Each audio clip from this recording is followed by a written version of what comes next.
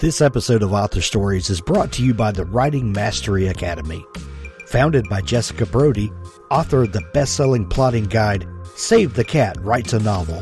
The Writing Mastery Academy features online, on-demand writing courses, including the official Save the Cat Writes a Novel companion course, novel fast drafting, crafting dynamic characters, and productivity hacks for writers, to name just a few, plus monthly live webinars on various writing topics. Go to jessicabrody.com/Hank to learn more and get your first month of unlimited access to all the content for just $6. That's right, just $6. jessicabrody.com/Hank.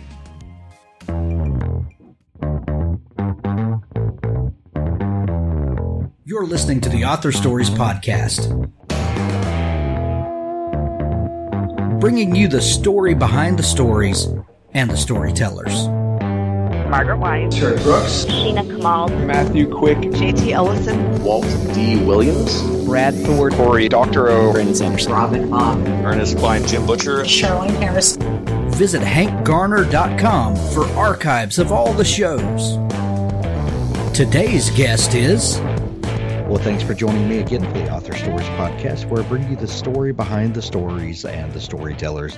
Today, I'm really excited to have Flynn Berry back on the show with me to talk about her brand new book, Northern Spy. This is a book that must be on your spring reading list, to be sure. If you love thrillers and exciting stories the way I do, this is a must-have. Flynn was on the show a couple of years ago talking about her current book at the time, A Double Life. A lot has happened in the world since then, and super excited to catch up with Flynn today. Welcome back to the show, Flynn. Thank you so much for having me back. I am super excited. So Flynn, what's been going on between, when we talked last time, a Double Life was just coming out. It went on to find just a massive audience. People loved that book. That was your sophomore effort, if I remember right. How did that go, and what's life been like since? So it seems like a decade ago. Because when we had our interview last, I was about to have my son. I was pregnant at the time, and I was working on Northern Spy then. I was in the sort of first draft stages. And so since then, I've had two boys, and they're now 2.5 and 6 months old, or 7 months old. And I worked on Northern Spy pretty much the whole time since we last spoke, and finished up the page proofs last September, and now it's coming out. So it's been a busy few years. Heck yeah, it has. To be able to put a book out like Northern Spy while having two little bitty ones, that is an amazing accomplishment. Can I just say? I mean, it's just sheer chaos, really. Most days, it just feels like complete chaos. I think what I had to do with writing is I had to pretend that sleep deprivation would increase my creativity and it would make me a better writer, because otherwise I would have just lost my mind. So my strategy was just to tell myself that even if my mind feels really scattered, or I don't feel like I can hold a thought in my head, that somehow the work would get done. And I do think that there's some strange thing about waking up in the middle of the night with a baby that feels almost dangerous. It felt sort of similar to the atmosphere that I was trying to create in the book. So in a way, I do think it helped my writing. I was going to ask you that some people swear by the fact that a little chaos is necessary to truly be creative. Do you buy into that? Or I mean, the life that you've been living for the last few years, you may not know what it's like on the other side of that, but do you feel like that if everything was just calm and you had all of the time to yourself in the world that you could possibly want, could you be as creative as you have been? I don't know. I mean, I think at this stage in my life, I have now two tiny boys, and I think I do have a pretty big longing for, going to a library and sitting down at a library carrel and just reading and writing for 8 hours at a time, which is so not my normal day-to-day life. But then one of my favorite writers is Maggie O'Farrell, who wrote Hamnet and quite a few other books. And she said that having children has been a really good editor for her because she can only sort of give time to the best ideas. That, like having children put such a pressure on her time that she can't sort of go off on certain tangents that maybe she would have before, and that her books are kind of sharper or stronger because of that. And I do think that's the case, maybe, that having kids means you can't just be locked up in your own mind, and that has to be useful for a writer. Like a lot of my favorite writers have pretty intense day jobs or life experience, and I think that does have to inform your work. Yeah. Are there things that you do to protect your writing time, or are you just writing kind of in snatches between other life chaos? So with Northern Spy, I was writing it often in my older son's nap times. He would fall asleep on my lap, and I would sit at my desk and work with him sleeping against me, which was really lovely. Actually, it just felt really sort of like special and tender. And it's kind of nice in a way, because with writing, it's infinite. Like you can never feel like you're done for the day. Like nobody's going to call you up and say, like, good job today. You can clock off and go have a beer or something. And so in a way, having kids is nice, because if you only have 2 hours of nap time or 4 hours of childcare, it does really focus you. And then when you're off, you have to be off. But at the same time, writing Northern Spy and paying someone to watch my son, there's this awful thing of writing where you think, okay, was that worth $20 an hour of childcare? Right. Those like 4 sentences that I wrote. So it does add a certain amount of pressure, I think. So Flynn, do you consider yourself a pantser or a plotter? Which of those camps do you fall into? I am very much a pantser, but I am jealous of plotters because the way I write feels so inefficient, because I'll write a very, very long first draft and then often decide that it's completely wrong and sort of start over, and end up with these just like stacks of drafted pages. And, I've heard of writers who just sit down and they start with the first sentence of chapter 1 and they end at the ending. And that seems so civilized. But I think for me, figuring out the story as I go and kind of learning it alongside the characters means that I'm surprised by what happens next, and hopefully then the reader will be surprised as well. Yeah. Northern Spy is your third book that is published and out now. Was this the have there only been 3 books, or are there desk drawer novels, other ones out there? Yeah, there's a desk drawer novel that I wrote before Under the Harrow I started it when I was in college and then worked on it in graduate school.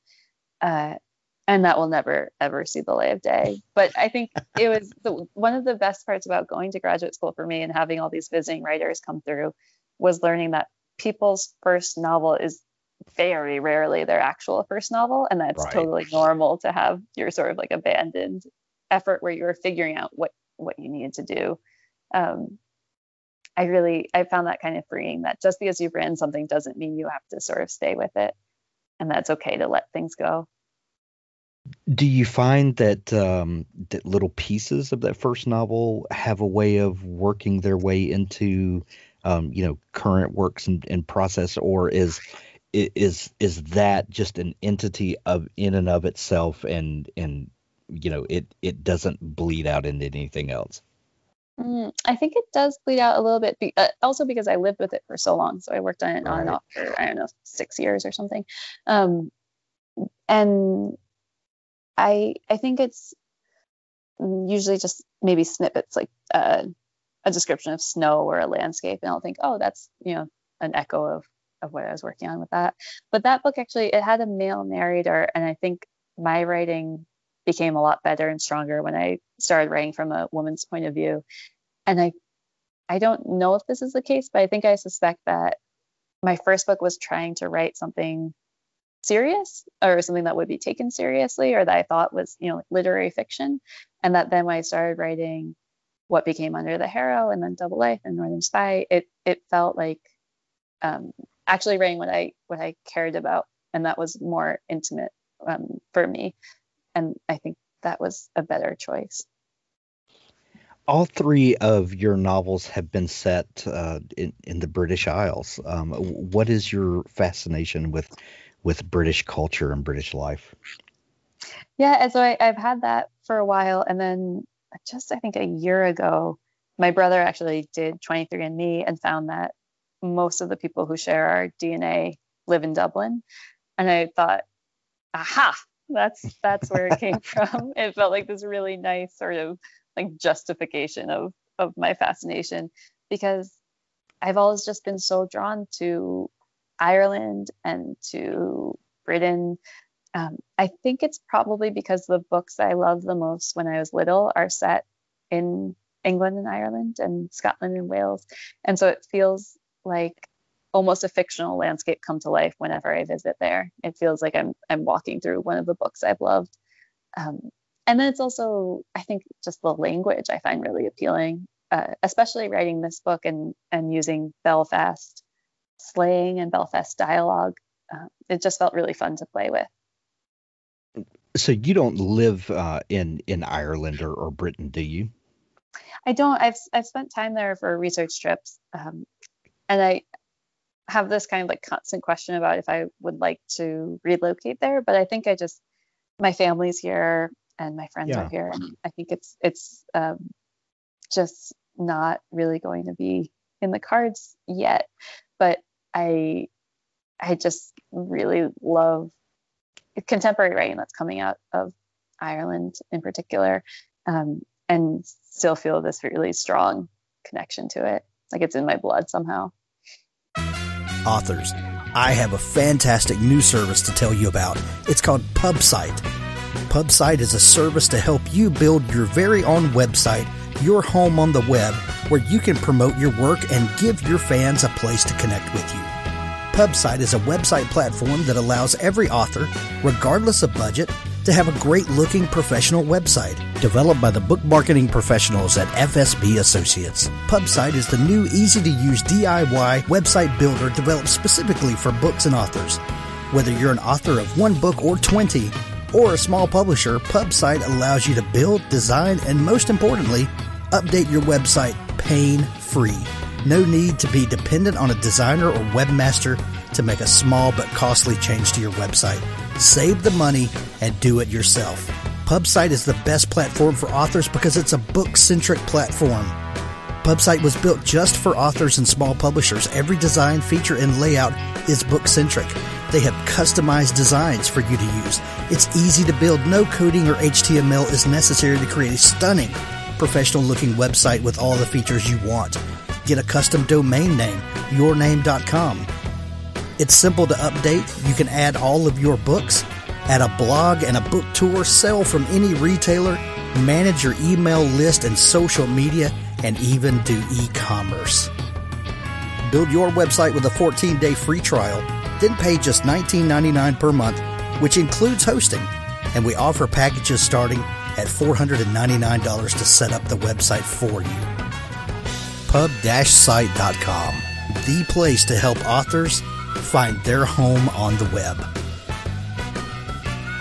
So when you take a research trip, are you visiting to pick up landmarks and pieces of setting that will make the story more believable for the reader?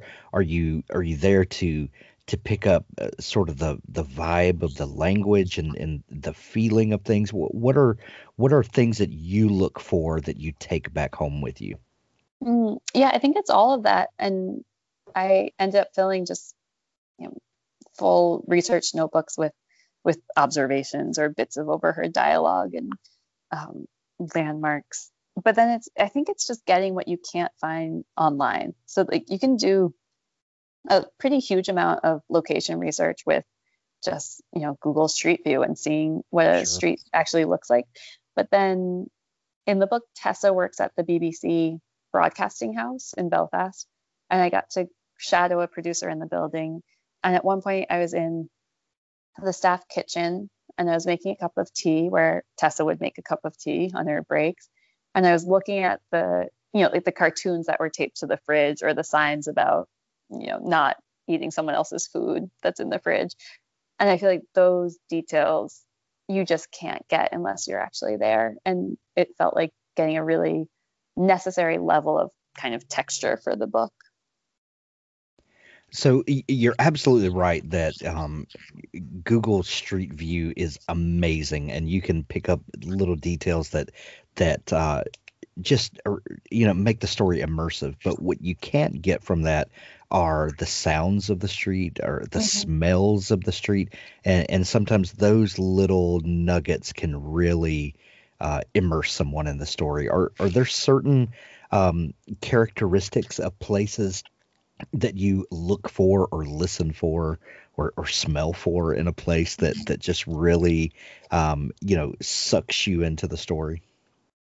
Yeah, I think it's all of that. I feel very curious about weather. I think I really want to get the weather right. I really love descriptions of the ocean and swimming, and when I was there I was really trying to get those down right.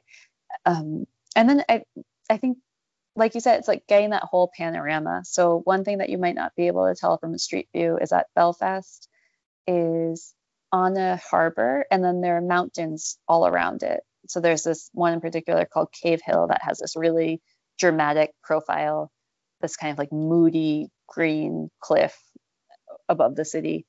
And that seems, it's that kind of detail, I think, that kind of scope where you can see what the actual atmosphere is like. And I remember at one point watching someone like unloading crates of beer into a bar, and just, I don't think that actually ever made it into the book, but just those little sort of surrounding scenes seem really important. So Flynn, I'm fascinated by where a story begins. One moment, Northern Spy does not exist it in any form or fashion, and then either a character walks onto the stage of your mind, or you're reading something, or see a news a story, or read an article, and the what if game starts playing in your mind, and then all of a sudden, this tapestry unfolds, and people inhabit it, and Northern Spy exist in some form in your mind. And then, you go through the work of discovering the story and getting it on the page and editing and all of that stuff. But do you remember what the first thing about this book was that came to you? Was it Tessa? Was it someone else? Was it something else that you had been reading or watching? Yeah, there have been a few sort of sparks. One of the sparks was I saw an archival photograph from the Troubles of two young women with long hair in miniskirts and berets standing in a field, and their backs are turned to the camera, and they're holding automatic rifles, and they were members of the IRA. And I was just thinking, what is going on in those girls' heads, and how did they get to this point, and who are they? And I had been really curious about that photograph for years. And then the other sort of spark was when I became pregnant. The character of Tessa kind of appeared first as a woman who was, I was sort of thinking about, I think you already feel so vulnerable when you're pregnant. And I was wondering what it would be like to feel that way, and then also be in a society that has this really high threat level at the moment in Belfast. So she started off actually pregnant, and then in later versions was edited. So now she has a 6-month-old baby at the start of the book. But yeah, I find that so interesting too. And I'm always curious about, because it does seem kind of extraordinary that some ideas stick and some don't. And I don't really know why that's the case, like why some will catch fire and others just don't seem to go anywhere. When when I realized that this book was about the conflict in Northern Ireland and based around there, I got to remembering things we'd see on the news and things like that. This is not a conflict that is very old at all, and something that sitting in America, it's just bizarre to think that these are our neighbors, and that life could be this way. What sort of research did you do to get the feeling of living in a conflict like this? Yeah, I did a lot of reading, and I watched a lot of documentaries and listened to political radio shows and tried to just sort of absorb as much as I possibly could. And then I also talked to a few women who became hugely sort of influential in writing the book because they had grown up as children during the Troubles.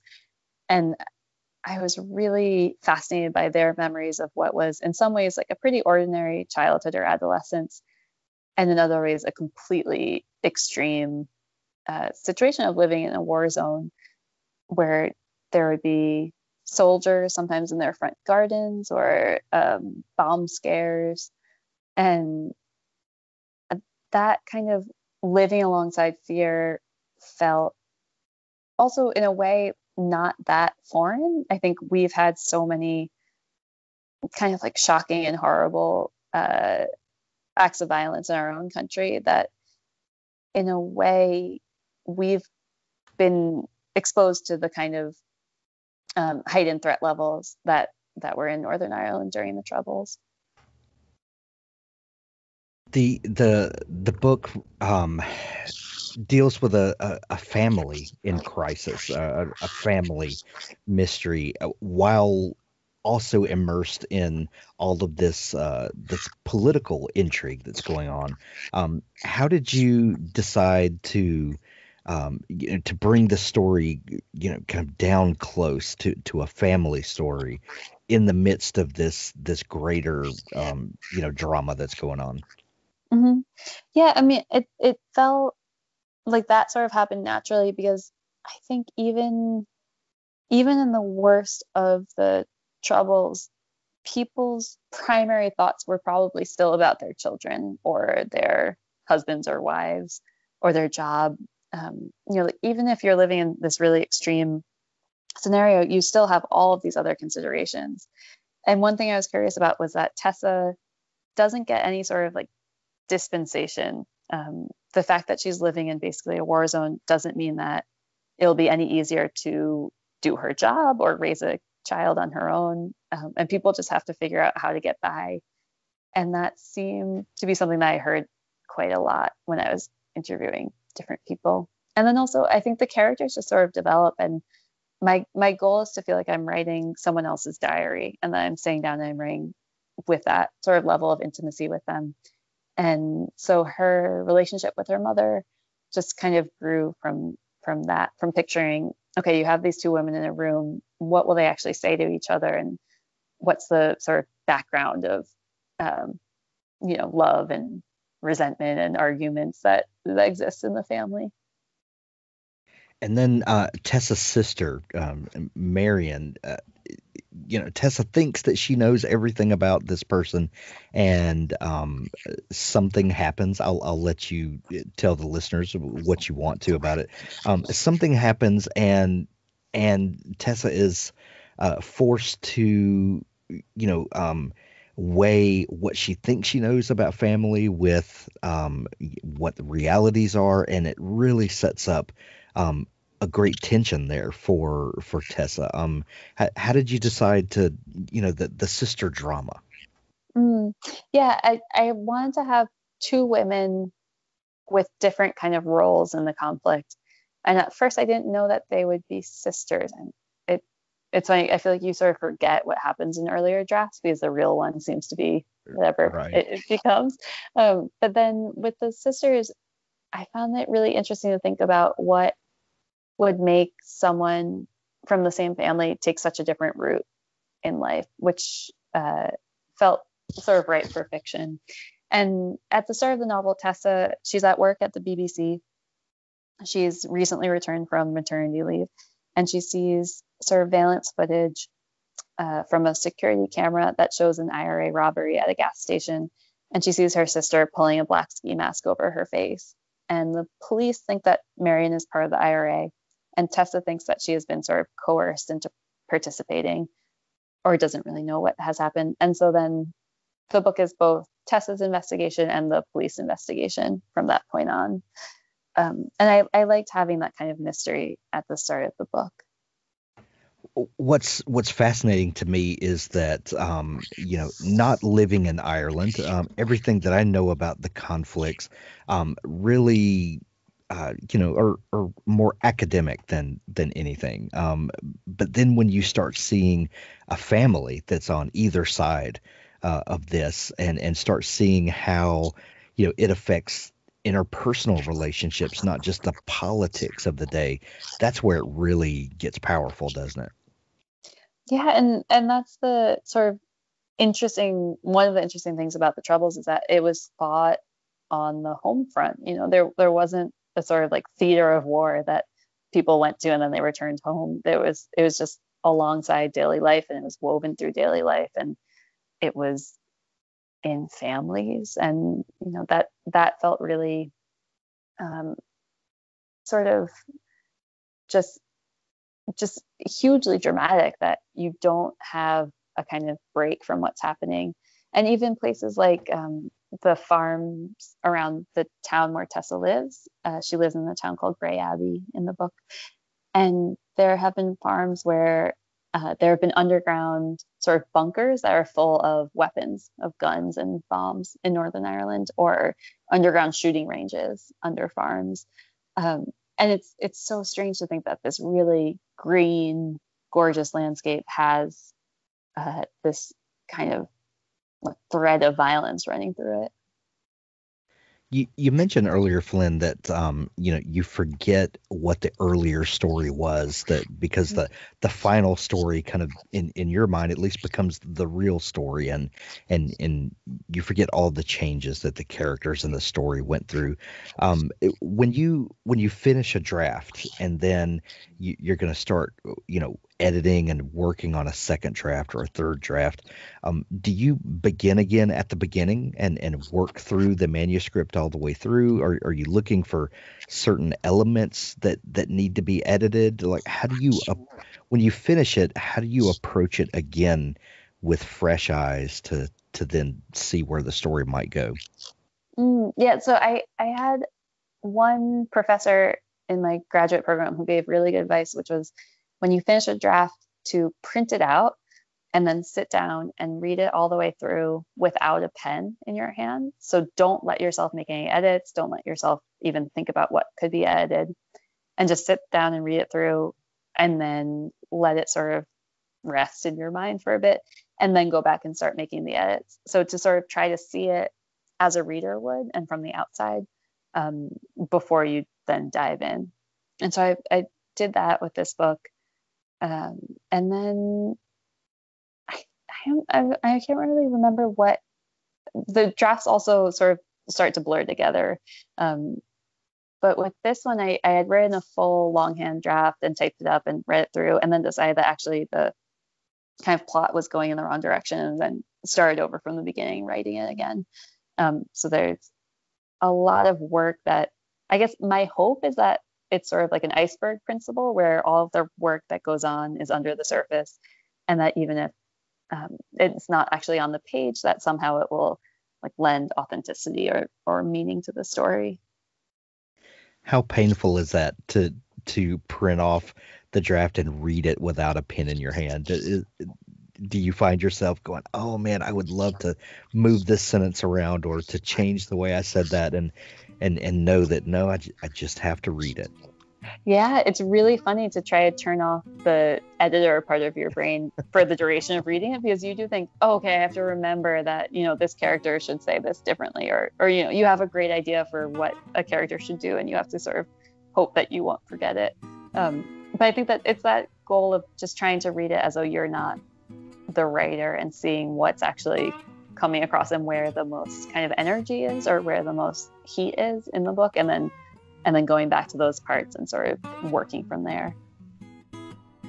So Flynn, now that Northern Spy is out everywhere, and we're going to put links in the show notes where you can grab it in Kindle edition or hardcover or audiobook, what do you find yourself working on these days? So I've just sort of settled into working on something new, and it's set in New England, and it's also a sort of psychological suspense book, but I'm superstitious at this stage, so I'm not talking about too much. But New England, as in America. America, yes, that's right. That's going to be interesting. I can't wait to see what you do there. So Flynn, if people are just discovering you, want to dig into all the great stuff that you do, where can they find you online? So I'm on Twitter at Flynn Berry _, and I'm on Instagram at Flynn Berry author. Great. We'll put links to those in the show notes as well. Northern Spy, available everywhere now. Go grab it today. There are links to it in the show notes. Flynn, thank you so much for taking time to come back on the show. Thank you so much for having me. This is a delight. Authors, if you're looking for a partner to help ensure that your book is the best it can possibly be, look no further than Pico's House. Crystal and her staff make a conscious effort to be critical yet courteous. They also strive to make the business side of things run smoothly so that you can rest easy knowing that your manuscript is in capable hands. Whether you need beta reading, developmental editing, a manuscript critique, line editing, copy editing, or proofreading, Pico's House is the one-stop shop for you. Check them out today at picoshouse.com to get started. Are you looking for software that helps you bring your novel to life?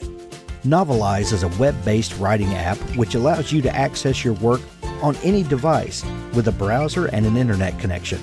Write from your desktop, laptop, tablet, or smartphone. Just get the novel written. Say goodbye to sticky notes. With our notebook on the side, you can keep track of all the important information you need to write your novel. We keep distractions to a minimum, help you track your progress, and encourage you to write more novels.